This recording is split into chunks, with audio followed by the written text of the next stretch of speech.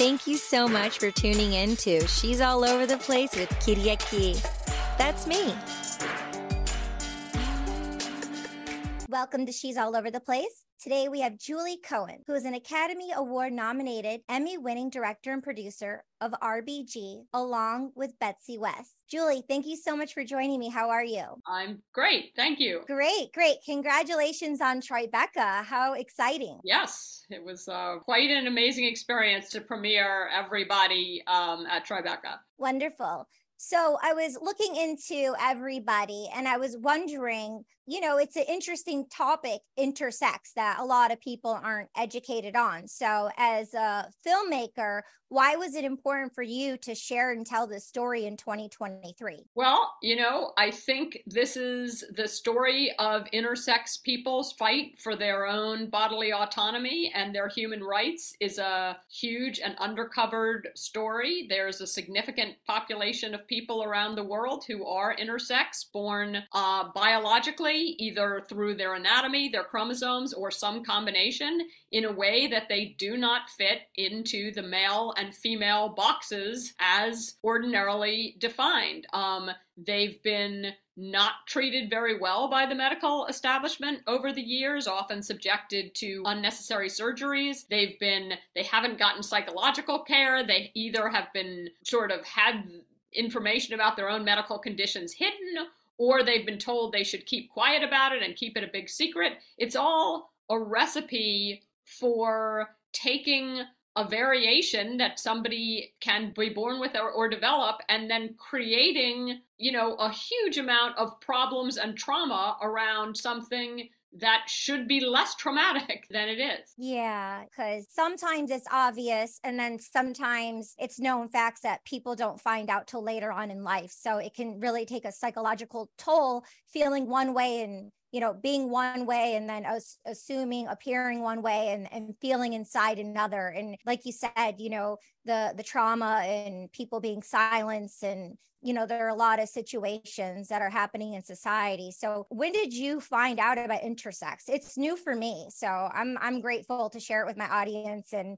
learn more about intersex. But when did you first know about it and start researching this journey? Yeah, so I've had some interest just over many years as a journalist and then a filmmaker. I've been interested in trans issues, and so I had become aware of the separate issue of intersex people some time ago, but I didn't really learn about the blossoming kind of new intersex rights movement until pretty recently, when I was doing some research for this project that kind of stemmed from an archival story and led me into looking into what's going on right now with the fight for intersex rights, and kind of like inspired by the trans rights movement. Intersex people have started to kind of cast aside the secrecy that they were told to hold about their own bodies, and decided, like, no, I'm gonna come out loud and proud as an intersex person, as a way to advocate not only for my own rights, but also for the human rights of, the babies and children that come after me that may be born intersex. Yes, we do have a lot of younger people who tune into the show.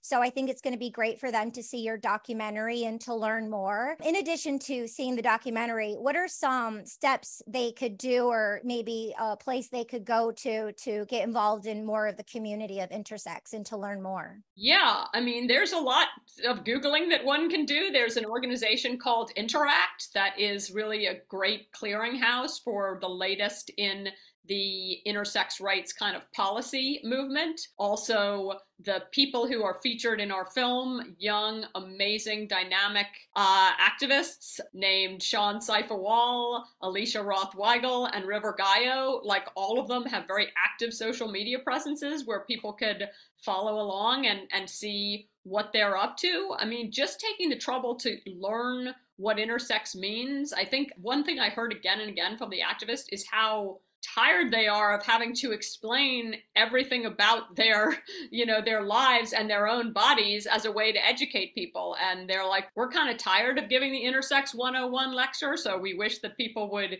get it from the film and then just do their own research to look into this, to look into human variations that exist. I mean, they've been kind of erased out of a lot of conversations about gender. And now that we as a society are really starting to look at gender in a new way, like it just seems like the time is ripe to make sure that everyone understands, who an intersex person is, what it means, and that it's not something to be like horrified by or scared of, like feeling personally like, oh, this, being painted as a freak or a monster was a pretty common experience for intersex people. And that's just a shame. Like, we just need to talk more sensitively about the diversity of human experience, which anyone who's been a human knows that, like, we all vary a fair amount. So yeah, I mean, what you just said, shame. I mean, we all know what that feels like. I remember when I was 14 and I felt shame. It was something completely different, but, we all have human emotions. We all have, we all know what blaming and shaming is and right. how awkward and uncomfortable. And particularly about our bodies, like shame about our bodies, shame about, the intersex people are like, there's always these conversations about sex traits. Like, we all have sex traits and we all have some compare, contrast feelings that bring shame and trouble and are, not the most mentally healthy way to deal with, such subjects. So, like, I think a little openness can go a long way.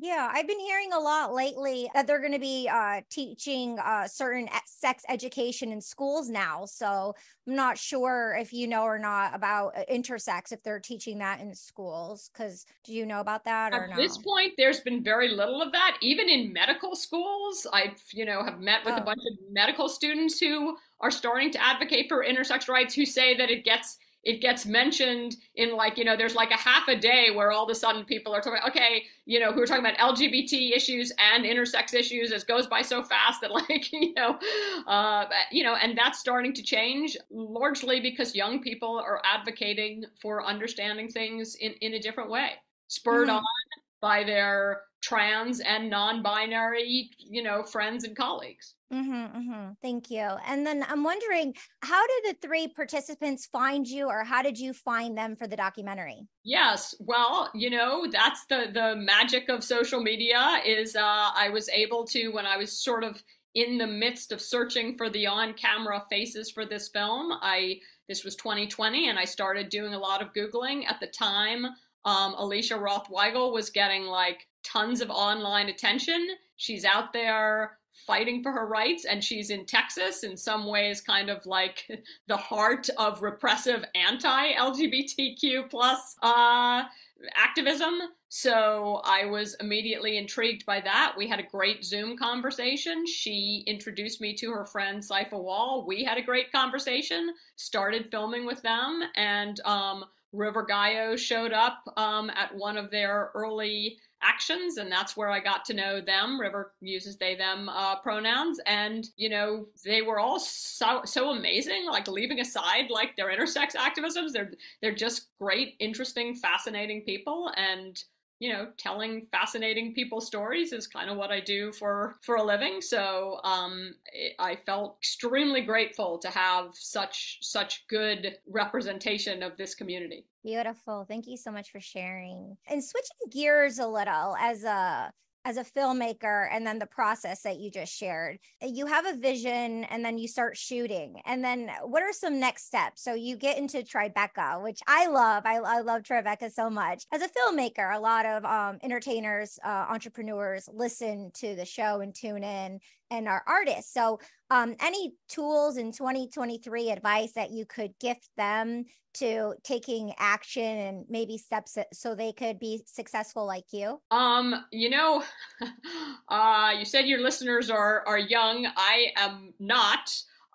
So having, sticking to something for a long time is is the way you get good at it. I was a television news producer and writer for many years before I started making documentaries. I've been making documentaries for 15 years, and trying to get better and better at one's craft is obviously essential, and also just forming good human relationships. Almost every project I've had in my career has stemmed from previous projects and relationships I've had to people who are either helping me find a story or are helping me, frankly, get the funding to tell the story, and like trying never to burn a bridge anywhere is good. I left my job at NBC News in 2007 wanting to make documentaries, but I kept very strong relationships with my colleagues there, and NBC News Studios was the entity that helped bring this story to fruition, and their colleagues at Focus Features, who are part of the same corporate family, came in to be the production at the studio that's distributing this. And that wouldn't have happened, like, never mind sort of me developing skills and hard work and blah, blah, blah, you got to do all that. But like having relationships with people that can stand the test of time and not giving up. This is not the first, like I've pitched a lot of projects that don't happen. I pitched a lot of projects that do happen.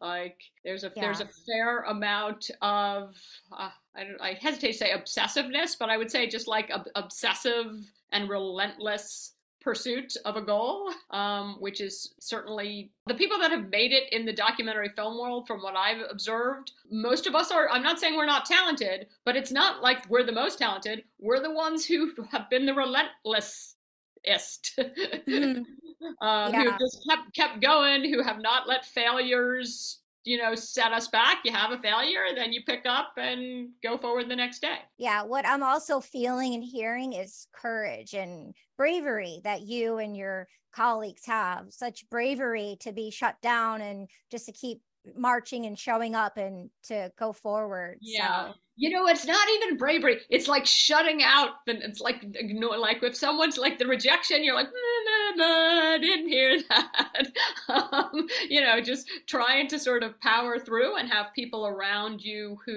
from whom you're getting your support, because you're not going to really get support and love you want in the workplace. You get your support and love from your people, and then use that to bolster you forward in your work. Beautiful. Well said. Well said. And honing it in here, just wondering, what did you shoot on? Oh, well, this was filmed. This is a little old school. Like your tech heads aren't maybe going to love us for this. We shot this mostly on Sony FS7, and the reasoning, I will tell you, I do everything, and we edit it on Premiere Pro. And I make all those decisions. I believe in people over equipment. So I choose the cinematographers I want to work with and the editors I want to work with. And then I let them use what equipment that they prefer to work with. So as a result, I've worked with I've had all different kind of cameras, because I chose a cinematographer for this, Kate Phelan and Leia Anova, who I thought were going to be comfortable shooting this in a very naturalistic way, which is what I wanted to do, and with a minimum of artificial light. And then once I had the people who were going to be the cinematographers, I said, like, what camera would you prefer to work with? That's what we'll work with. Wonderful. Yeah, I love that. A collective vibe and team. This cinematographer and editor, have you worked with them before, or was this your first time collaborating with them? No, this was my first collaboration with the cinematographers and with the editor. Very neat. That's great. Wonderful. Any last words of wisdom or anything you would like to share with the person tuning in?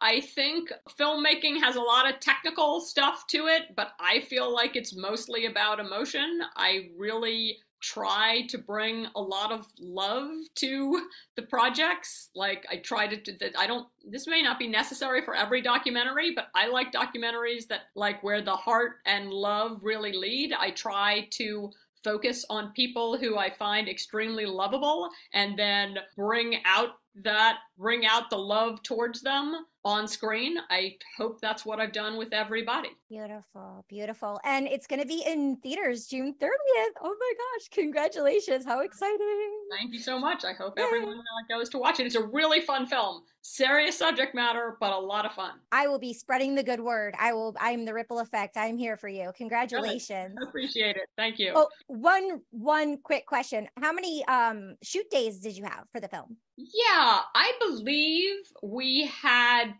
I want to say like 26 shoot days. Neat. Is that what you're expecting? I don't know. That happens to be the number. Sometimes you have fewer. Oh, yeah. I believe we budgeted for and actually had 26 shoot days. Wonderful. Congratulations. All right. Thank you so much for tuning into She's All Over the Place. Julie Cohen, thank you so much. Take good care. Thank you. You too. Thanks. Thank you so much for joining us. We'll see you next time. Kiriaki, over and out.